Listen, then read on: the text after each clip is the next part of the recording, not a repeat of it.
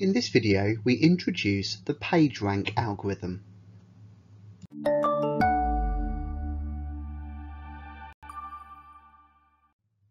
PageRank is a trademarked algorithm developed by one of Google's founders, Larry Page. It's used to help compile and rank website pages and list of results returned by a search engine. It's not the only algorithm used by Google or other search engines to rank search results, but it is the first, one of the most famous, and also the one you need to know about for your exam. At a high level, it works by checking the number and the quality of links to a page in order to determine roughly how important that page is. The underlying assumption is that the websites of greater importance are more likely to be linked to from other websites. Now this is the PageRank algorithm shown at the top of the screen. First thing to say is don't panic. You're not required to memorize this algorithm or code it off by heart in the exam.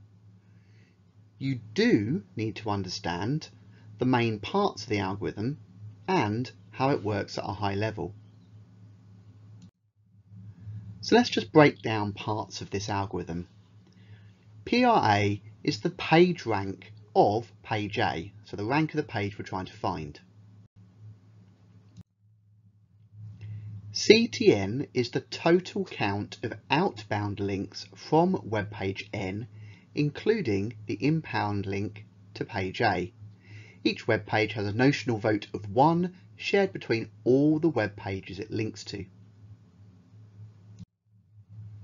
PRTN divided by CTN is the share of the vote page A gets from pages T1 through Tn, and each of these vote fractions are added together and multiplied by D.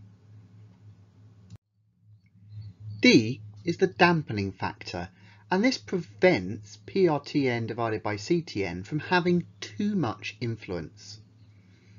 It is notionally set at 0.85, which equates to roughly 6 click-through links.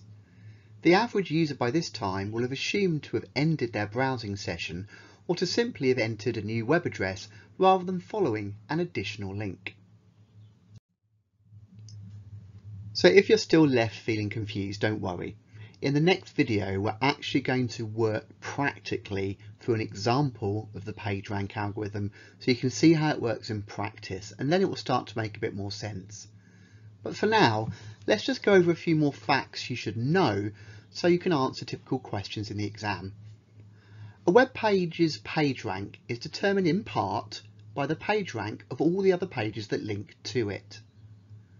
The algorithm is smart enough to work without actually needing to know the PageRank of any backlinked pages.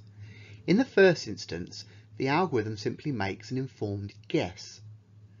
But after several iterations, the algorithm begins to home in on the correct PageRank. Now the actual number of iterations required for the final PageRank number to stop moving can be hundreds, not millions.